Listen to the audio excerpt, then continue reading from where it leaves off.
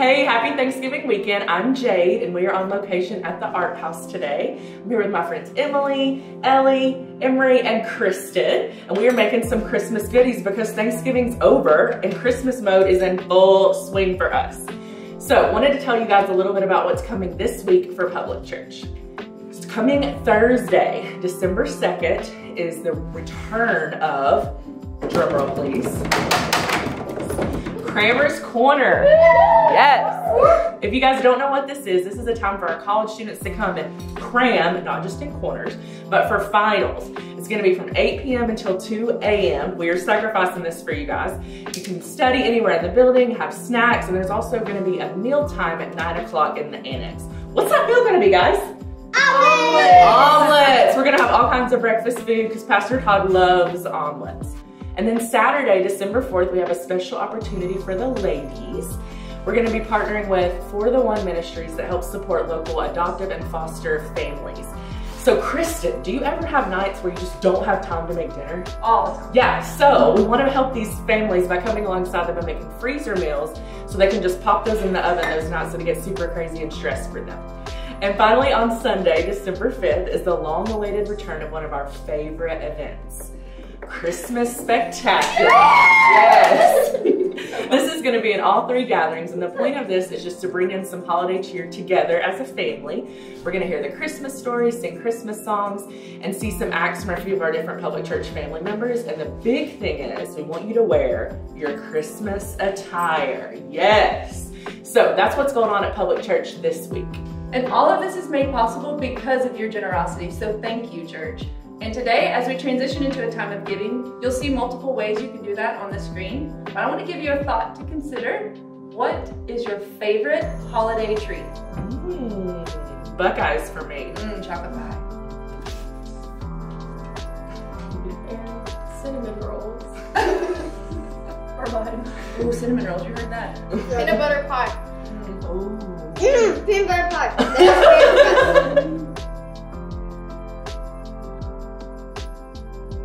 Hey online family, it is so good to be with you guys today. I just want to say a shout out to Brian and Betsy, to Luke and Henry and Hannah, and also to baby Kyson who was just born. Congratulations to Bryce and Caroline and Reese. And these are just a few of you guys in our online family whom we know. And if we don't know you, we would love to know you. So my name is Todd, if we haven't met, and if you would email katie@publicchurch.com, we'd love to send you a gift and we'd love to connect with you. You know, as I've thought about my life, my time with Dr. Womack has literally changed the trajectory of my life. You know, Dr. Womack is my counselor, and when I came to him, I knew that I didn't like the direction my life was going, but I didn't know how to change that direction. I knew I was going towards ruin, but I didn't know how to get off that path. And Jesus used him to give me tools to get off that path. And one of those tools, and something he taught me that has just been burned in my mind, is that I need to pursue health in 4 areas: mentally, emotionally, spiritually, and physically. And so he helped me find tools and find what that looked like for me to pursue health in the areas of mental, emotional, physical, and spiritual. And so what we want to talk about today on this Thanksgiving weekend, happy Thanksgiving by the way, is we want to talk about mental and spiritual health. We're mostly talking about mental health, but as Jesus followers, like, spiritual health is a component of that. And if you don't follow Jesus, I am fired up that you are watching this, because we want you to understand that Jesus cares about our mental, spiritual, emotional, and physical health. He just simply loves us, and that's all of us. So if nobody's told you that, I think you're going to see today that God's Word speaks to our mental health, and Jesus cares about our mental health. We're specifically going to talk about 2 areas of mental health, or really 2 struggles within the mental health arena, which are anxiety and worry. Now, you could do a quick Google search and have some definitions of those, and they're different, but they're related, and really they're plaguing us. Anxiety and worry affect all, if not most of us, most, if not all of us. I mean, I'm just wondering, when's the last time that you've lost sleep because of anxiety? When's the last time that you've been unable to focus at work, or in my opinion, even worse, unable to focus with your family because of anxiety. Parents, when's the last time you were playing with your kids and some kind of worry was just playing in your minds and you hear dada or mama and it takes them about 3 times to get your attention because you're over here in worry land and they just want you to play Legos with them. You know, this affects us. And the reality is, if we don't address these 2 areas, if we allow anxiety and worry to run unchecked, then that will greatly affect the quality and the direction of our lives. Now, as we have this conversation, I want to be super clear. I am not a counselor, but I've definitely been shaped by counseling and by counselors. And from the top, I want to point you to 2 conversations that we've had, because this is not the first time that we have gone here. And in fact, this is just part of our culture to have conversations like this. But if you go all the way back to the very last gathering of 2020, you can see a conversation that I had with Cindy Bowler, a leader in our church, a licensed social worker who does a lot of counseling. I mean, she is phenomenal about rest and mental health. And then this summer in 2021, I had a conversation with Steve and Kelly Knapp, 2 licensed counselors, about mental and emotional health. And I would highly encourage you to go on our YouTube channel, go to our podcast, and either watch or listen to those. And what we're going to see today is that God speaks to this. And the thing about worry and anxiety, I think because it's so prevalent in our current world that we can think it's a modern issue. But the reality is that anxiety was rampant in the ancient world. And here was one of the big root causes of anxiety in the ancient world is they were concerned that the gods were going to get them. Like there were so many different gods and they had to please these gods in very particular ways. So man, if I forget this or if I don't acknowledge this God, then is this God going to get me? And what bad thing is looming around the corner? So anxiety was quite simply just part of the fabric of the ancient world, very similar to how it's just part of the fabric of our world. And we're going to be in Philippians chapter 4. So if you want to go there in your Bible or Bible app, but from what Paul writes here, and he's the author, he was a leader in the early Jesus movement, what Paul writes to the church at Philippi, it's very clear that here's some issues they were facing. Anxiety, worry, depression, a lack of taking prayer seriously. It also sounds like our modern world, doesn't it? And so know that as we look at this, again, we are diving into God's Word. We're talking about mental and spiritual health. But we believe wholeheartedly that depression is a disease and it needs to be treated like that. So today is not all that you need. In fact, I hope that today drives you towards counseling, drives you to seek medical help if you're struggling under the weight of a disease like depression. And for all of us, I hope that today helps us begin to push back and fight against the worry and anxiety that's really just running rampant in our world and quite frankly, often in our own minds. So before we go to this text, let's just pray and ask the Holy Spirit to speak to us. So Jesus, thank you for the relevance of your word. I pray for the people watching who don't know you, that they would just see how much you care about this. And that they would see the relevance of these words written 2,000 years ago that could have been written yesterday and published in a medical article yesterday. I mean, they're so relevant. And so speak to us, challenge us, and change us through this, and show us how through your power, Jesus, that we can fight against anxiety and worry. Holy Spirit, go before me, move through me, and go behind me, and show us how to live this out. It's in Jesus' name we pray. Amen. So a little bit of context before we read chapter 4, verses 4 through 9. In Philippians chapter 2, verse 5, Paul says this. He says, have the same attitude or mindset of Jesus. And in Philippians 3:15, he says, hey, this is what it means to be mature in how you think about these things. So those aren't just verses at those points in the letter. Those are themes that Paul is weaving in. So what he wants us to see here is what it means to have a mature, Christ-like mindset towards worry and anxiety. And what we're going to do is we're going to read this all together. And I really just want to let you into Whitney's and my living room, because as we do our bedtime routine every night, these are Oliver's, who's our youngest child. These are his life verses. So we say that his name means ambassador of peace. You know, Oliver comes from like the olive branch. And so He's our ambassador of peace. And so these are verses that we say over him and Liam together as they're drinking their milk every single night. And so I just want to challenge you from the top, memorize these. Like, let God's word get so rooted in your heart and your soul that it can affect you without having to open up your YouVersion Bible app or grab a hard copy of the Bible. So here we go. Philippians 4:4-9. Always be full of joy in the Lord. I say it again, rejoice. Let your reasonableness, take me a second. I'm going to back up because I say this every night, so I believe I can do it. All right. Always be full of joy in the Lord. I say it again, rejoice. Let everyone see how considerate you are. Remember, the Lord is near. Don't worry about anything. Instead, pray about everything. Tell God what you need and thank Him for all He has done. Then you will experience God's peace that exceeds everything, anything we could understand. His peace will guard our hearts and minds as we live in Christ Jesus. And now, dear brothers and sisters, one final thing. Fix your thoughts on what is true and honorable. And wow, I really do say this every night. Let me make sure I got this right.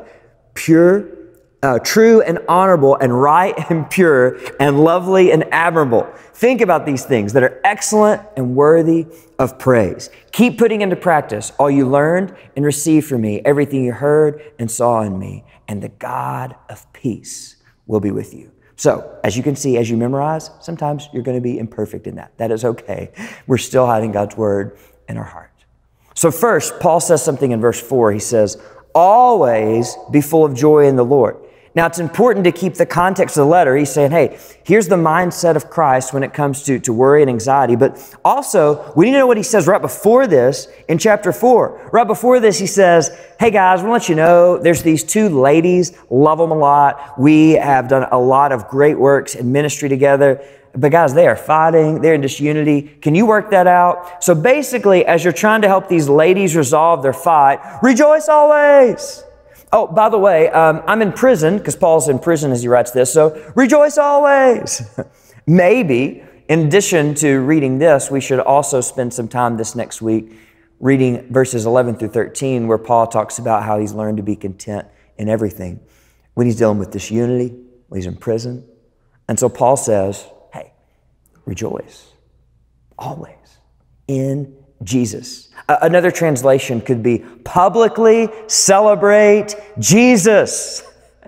In this time period, there are all kinds of public celebrations of their gods and of their big god Caesar. And so he said, hey, can't Jesus followers celebrate the one true God whose name is Jesus? Let's publicly celebrate Jesus always. Which if you're struggling right now, could feel kind of insulting, honestly. And I think we have to point out a tension that a great friend of mine, Matt Moore, pointed out in community group one night that, yes, this verse says rejoice always, but there's also an entire book of the Bible called Lamentations. And to lament means to sit in the pain rather than rush through the pain. So what Paul is not saying is have a pie in the sky, everything's good outlook. What he is saying is that we can find joy in the journey no matter how bad the journey. Why? Because our joy isn't rooted in our circumstances. Our joy is rooted in a person. Our joy is rooted in Jesus. That's why it says, rejoice in the Lord. Publicly celebrate in Jesus always. Again, I say, rejoice. And then he says this, let everyone see that you are considerate in all you do. The Greek word actually is best translated magnanimity. You're not going to find that in your translation because it's like, what in the world does that mean? What it's talking about is a generous attitude towards others. That you actually give people more than they deserve, even when they don't deserve it. Here's how we say it in our culture. It means being for people. That we leverage our influence to benefit others. And so what he says here is let everyone see. In other words, in your everyday lives, in your sphere of influence, let it be evident that you are for people. Pause. So far, Paul has said, hey, let's publicly celebrate in Jesus. Let's find joy in Jesus in the good times and the bad. And by the way, let's be for people even when they're not for you. So basically he said, let's just do two impossible things. Come on, Paul. How in the world do we do this?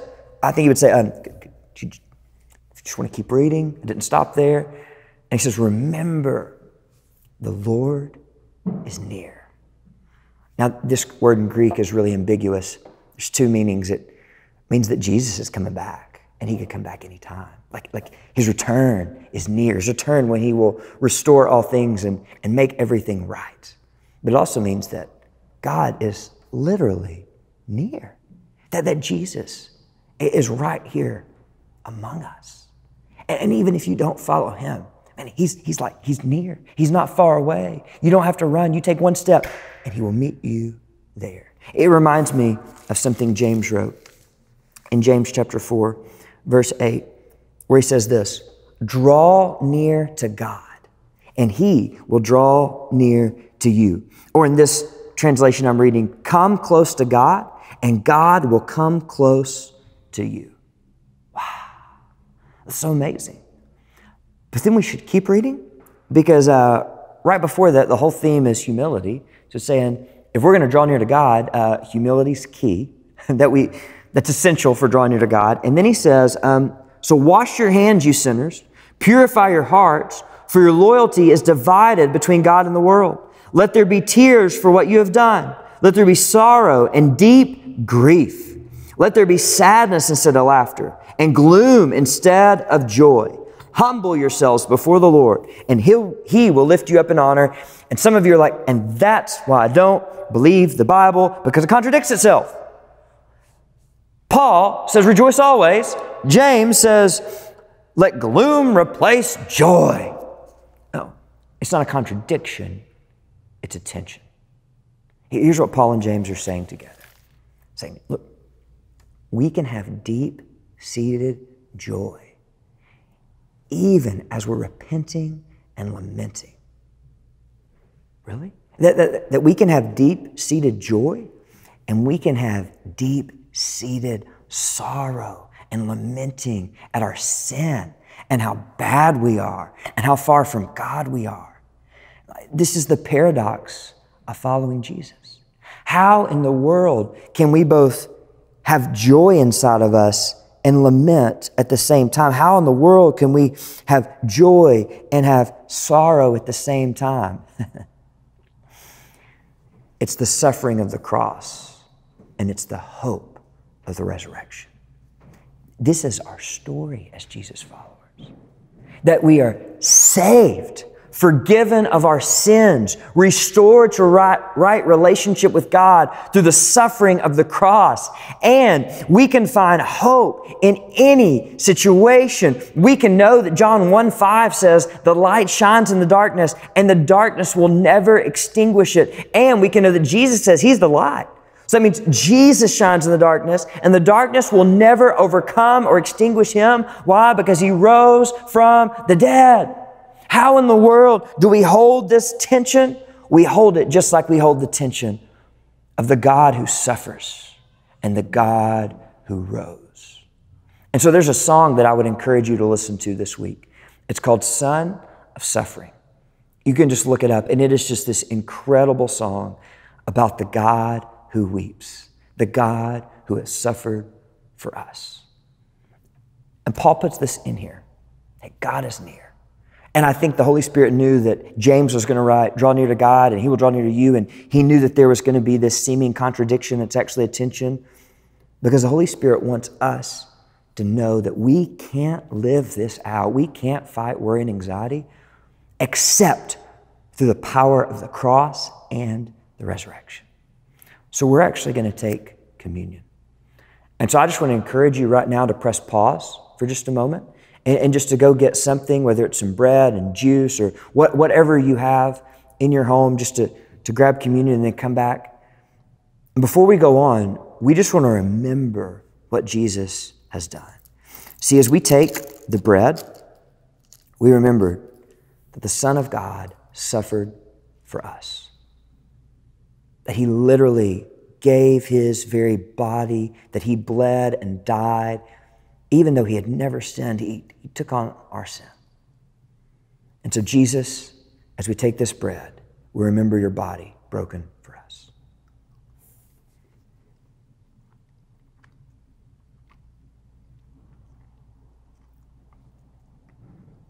And now as we take the cup, we remember his blood spilled for us. We remember that in Hebrews it says that without the shedding of blood, there is no forgiveness of sins. That he had to die so that we could experience life. Life that is only found through relationship with God. So Jesus, we are so thankful for your sacrifice and your blood that cleanses us.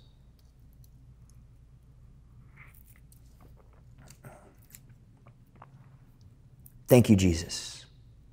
And may we always come to this passage and see the suffering of the cross and the hope of the resurrection. It's in Jesus' matchless name we pray. Amen. So now as we continue, in verse 6, Paul says, so don't worry about anything. Instead, pray about everything. And I think it's vital. We don't separate verse 5 from verse 6. Paul's saying we don't worry and we pray because Jesus is near.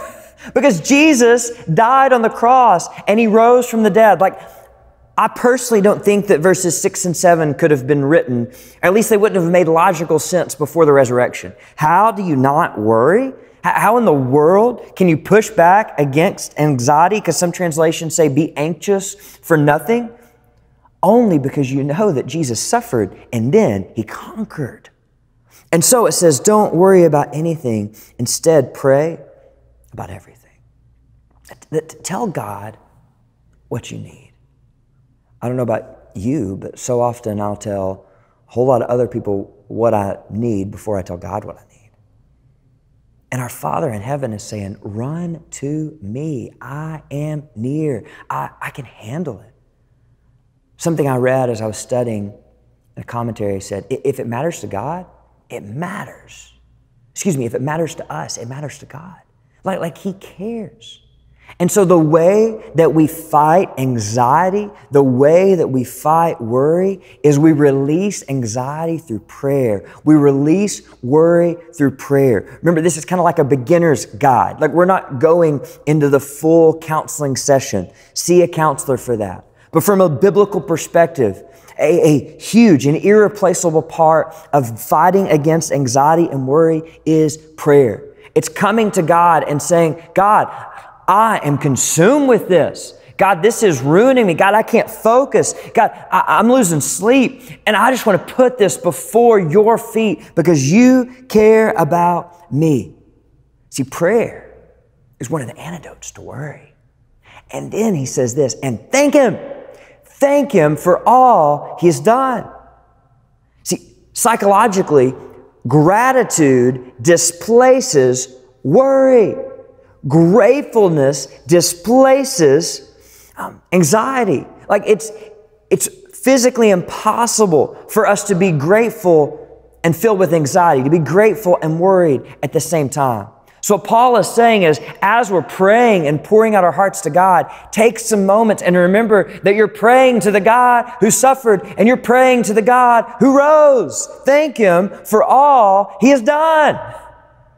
And what an opportunity we have, knowing that he's right there with us. And he says, then you're going to experience God's peace. This ability to understand that in the chaos of life, God's got this. When I read this idea about God's peace that exceeds anything we can understand, I really think about athletes. I think about these athletes who, the fans, they're on the edge of their seat or they're worried or they're pacing. And these athletes, I'm good. And the attitude that I see in these athletes is, I've trained for this, so I've got this. Like, all you fans, you've not been at practice. You've not seen what I've done. You haven't seen the off-season workouts. Like, you're so worried, but I've trained for this. I've got this. And what Paul's saying is that we should have this attitude. I've prayed for this. God's got this. It's not on me. This is on God. But I have prayed about this. I have put this before my Heavenly Father. I've put it at the feet of Jesus. I've prayed for this. God's got this. And so as we pray and put these things before His feet, we're going to experience His peace. And it says that His peace will guard our hearts and our minds. Philippi was a military town. So they would have understood this language. Paul was talking about basically an army surrounding a city. And so what he's saying is that the peace of God is like an army that surrounds our mind and surrounds our hearts and fights off worry and fights off anxiety. Paul is not saying that we're not going to worry. Paul's not saying that we're never going to have anxiety. In fact, and just to be clear, Paul's not saying that if you're a Jesus follower, you won't battle anxiety. No. He's writing this because Jesus followers were facing anxiety. Like, he's writing this because Jesus followers were struggling with worry. This is part of the struggle. But what he is saying is that we can fight against it. And there can be moments from the outside, it would look like we should be drowning into the worry or anxiety. And yet we're actually being guarded from that by the peace of God. As God Himself fights for us and fends off. He fends off worry. He fends off anxiety. And when I read this, I think about Colossians 3:15 that says, let the peace of Christ rule in our hearts. I think about in Ephesians chapter 2 where it says, for He Himself, for Jesus is our peace. That's the God we're talking about. And I want to be clear about this. Know that all this is found in Christ Jesus. So if you don't follow Jesus, do you want to follow Him? He's the God who suffers, and He's the God who rose. And do you want to give your life to Jesus who suffered for you and conquered death for you and gives you a path towards overcoming the anxiety and worry that may be plaguing your life today? Not that you're not going to struggle, but He's with you in it and give you tools to fight against it. So if you want to follow Jesus, just tell Him. I believe you died and rose again, and I want to surrender to you. If you have any questions about that, email katie@publicchurch.com. And then he writes verse 8. And now, dear brothers and sisters, one final thing.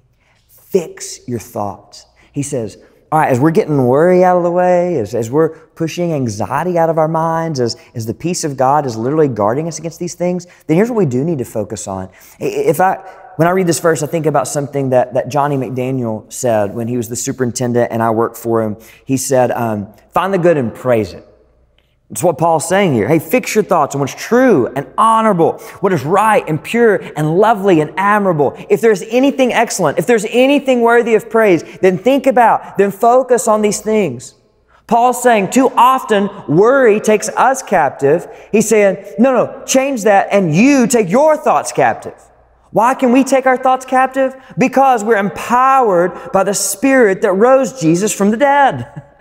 That's why we can do this. So we got to think about what we are letting in our minds and what we are letting dwell and sit in our minds. Sometimes we get a thought and we can't control that thought coming into our mind. But we can control whether we let it stay there, whether we take it captive and send it out. That's literally what Whitney does. She does this motion of, I'm getting that out.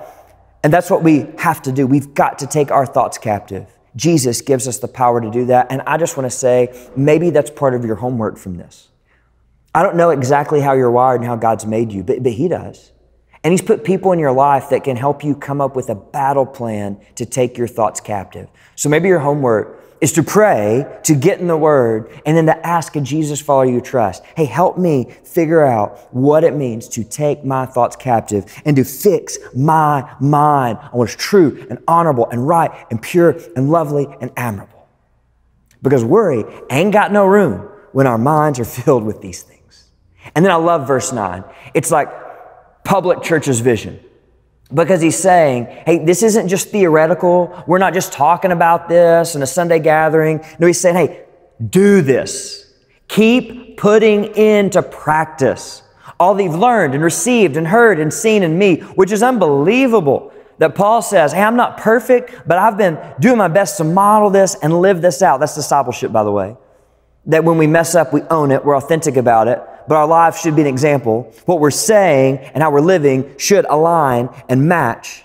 And so Paul's saying, now keep putting into practice these things. And know this, that as you do, the God of peace will be with you. That we don't just get the peace of God, we get the presence of God. That He is with us. Back to verse 5. Jesus is near. So here's how this has been playing out in my life. From Philippians chapter 4, really verses 11 through 13, several years ago, God gave me this phrase of control the controllables. It's been in my office ever since. The problem is I've been struggling with that, and the problem I realized, so I've been struggling with that to back up, and the problem is that I've not been defining the controllables. So in this season, really like quarter 4 of this year, this was something that the Holy Spirit showed me, is that I need to define the controllable and release the uncontrollables. I need to take some time to define, hey, what exactly can I control? Because sometimes it's like, well, if I would have this conversation, then that's gone. So I have the conversation. And sometimes it's like, well, you know what? If no matter what I do, I can't touch this. This is a Jesus thing. It's an uncontrollable. So I need to release that. And so how do I release it? Through prayer. And what does it look like for me to put this into practice? Because if I'm not defining the controllable and releasing the uncontrollable, man, worry is going to be up in here in my mind.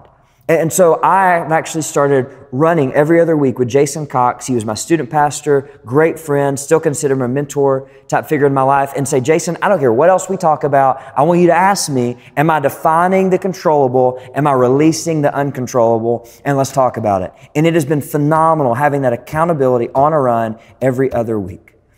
So that's how Jesus is changing me in this. That's how I'm able to put this into practice, like over and over again. Because it's an ongoing battle for me. So the question to end with is, what do you need to practice? From this incredible passage, what do you need to keep putting into practice? Not like, hey, on Tuesday, I'm going to do this one time. I got it. No. It's going to be like Tuesday and Wednesday and the next Tuesday and the next Tuesday. So what do you need to keep putting into practice?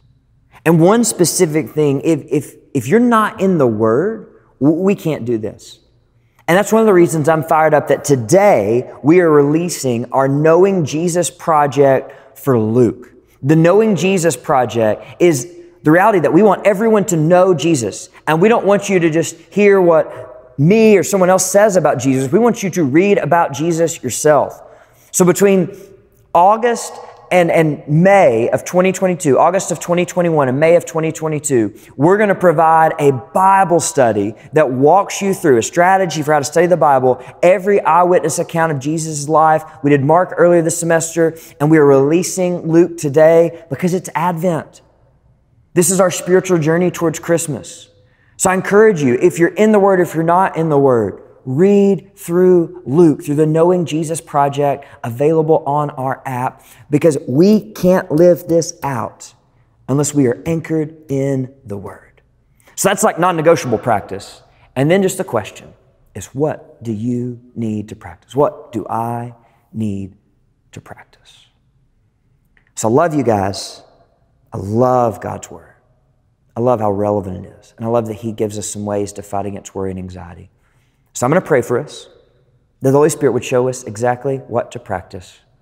And then we'll see you guys next week. So let's pray. Jesus, through your Holy Spirit, would you speak to every single one of us? Show us what to practice and give us the courage to do it. And it's in your unrivaled name we pray.